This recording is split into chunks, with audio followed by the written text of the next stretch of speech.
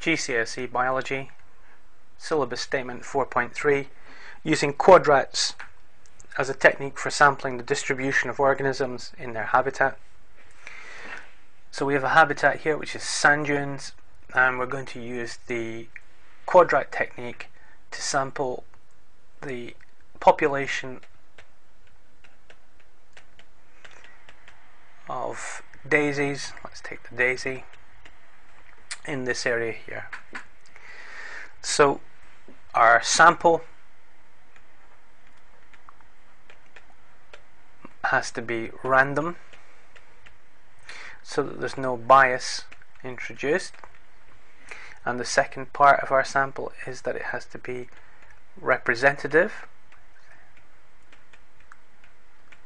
So we have to take a sample large enough that our estimate of the population is as close to the true population as possible.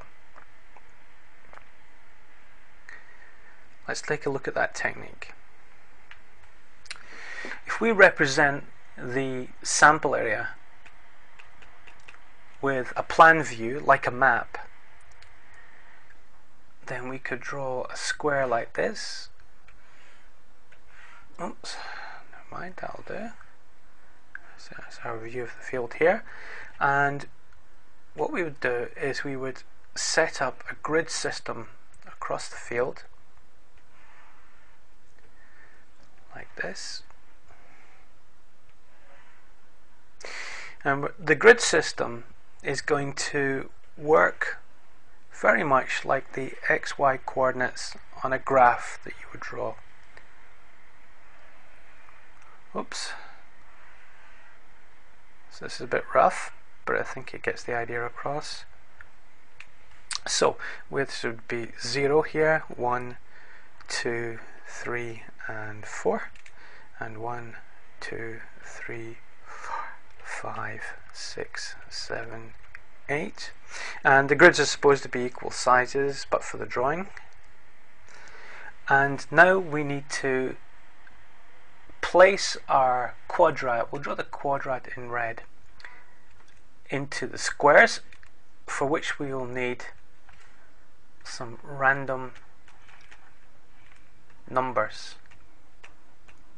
Now random numbers can be generated online or from tables, and the use of the random numbers is to generate a number for the x coordinate and a number for the y coordinate.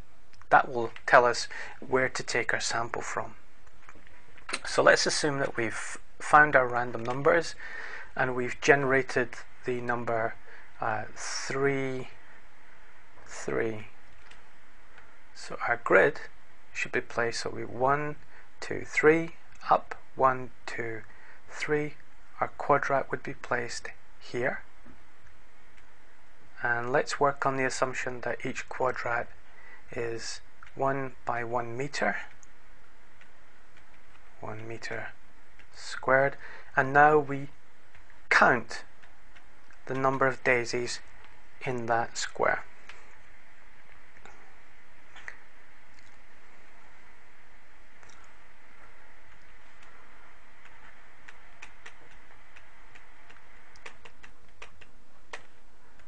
We need a representative sample, and ideally the bigger the better.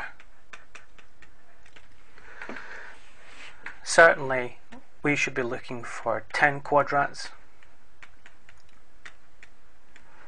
but about 10% of the actual area would be even more appropriate. As we collect our data, we will tabulate this to generate the columns, the quadrat number here,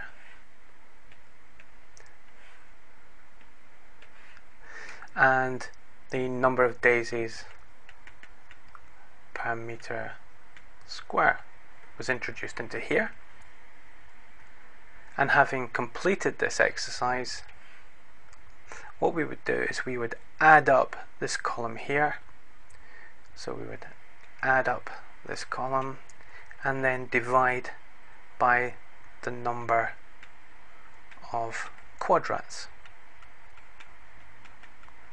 And this would give us a value which is the number of daisies per meter square.